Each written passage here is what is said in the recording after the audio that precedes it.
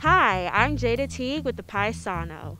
Earlier this April, the Roadrunner community gathered together for the first UTSA Giving Day and exceeded many expectations. Initial results indicate that about $350,000 was raised from almost 1,900 donors.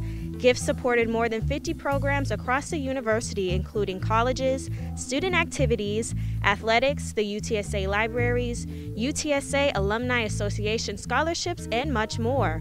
Of the many campus organizations that benefit from support on UTSA Giving Day, the Spirit of San Antonio Marching Band attracted the most donors, unlocking a 5,000 challenge that was sponsored by alumna April and Sarah. UTSA Giving Day was an opportunity for us to demonstrate that every gift makes a difference and to make giving fun, said Carl Miller Lugo, Vice President for Development and Alumni Relations.